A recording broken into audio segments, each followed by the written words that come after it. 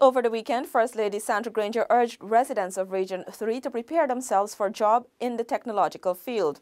The First Lady noted that in the future, 60% of jobs worldwide will be performed by robots as artificial intelligence is being used in the manufacturing sector, agriculture, medicine, and more. She was at the time addressing awardees at the Department of Education's Regional Award Ceremony. She encouraged them to reflect on possible career paths and to focus on enhancing the skills needed to secure employment.